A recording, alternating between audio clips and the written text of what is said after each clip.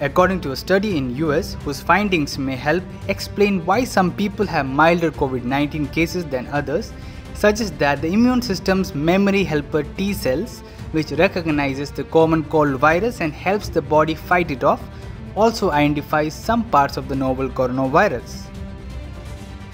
The research, which was published in the journal Science, noted that the immune system's memory T cell keep track of the viruses they have seen before, giving the cells a head start in recognizing and fighting off repeat invaders.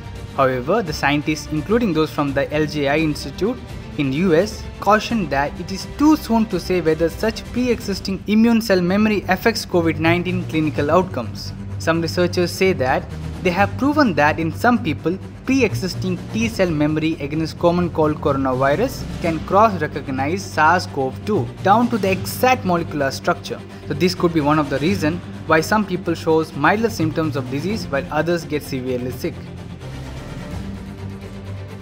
In the current research, scientists accessed the samples collected from the study participants who had never been exposed to SARS-CoV-2. According to the study, the immune systems in these individuals recognized fragments of virus it had never seen before, a finding which was also reported among people in Netherlands, Germany, Singapore and UK.